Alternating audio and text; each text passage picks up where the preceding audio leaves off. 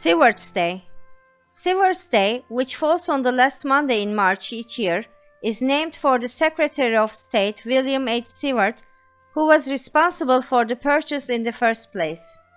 This legal holiday in Alaska commemorates the day of the Alaska Purchase Treaty was signed. This day shouldn't be confused with National Alaska Day, however, which marks the formal transfer of control of Alaska from Russia to the US. A long time ago, around the 18th century, Alaska was owned by the Russians. Then came the Crimean War.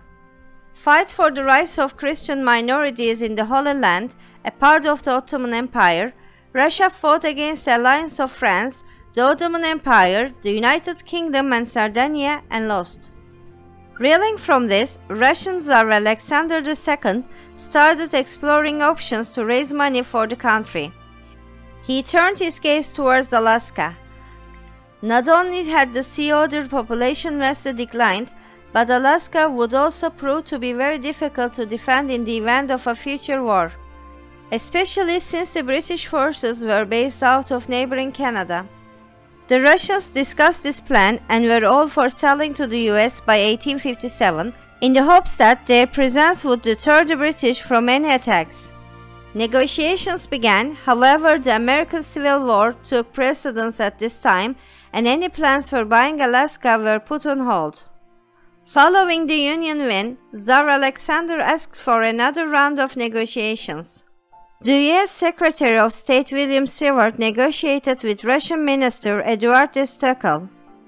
They agreed to a treaty on March 30, 1867, which was ratified by the US Senate. At the time, they paid $7.2 million, or about 2 cents per acre. They called this place Alaska, changing it from the Russian name Alyaska. Most Russian citizens went home, bearing a few, traders and priests mostly, who chose to remain. They would eventually leave Alaska too, as records indicate. The reactions to this purchase was largely positive, with people believing the added position would create a base to expand trade in Asia.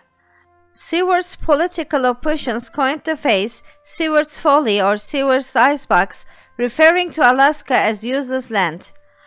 Alaska would remain sparsely populated until the Klondike Gold Rush of 1896, when the region came to be seen as a truly valuable addition to the US territory. Today, Alaska stands as the US's 49th largest territory and is a booming tourist spot.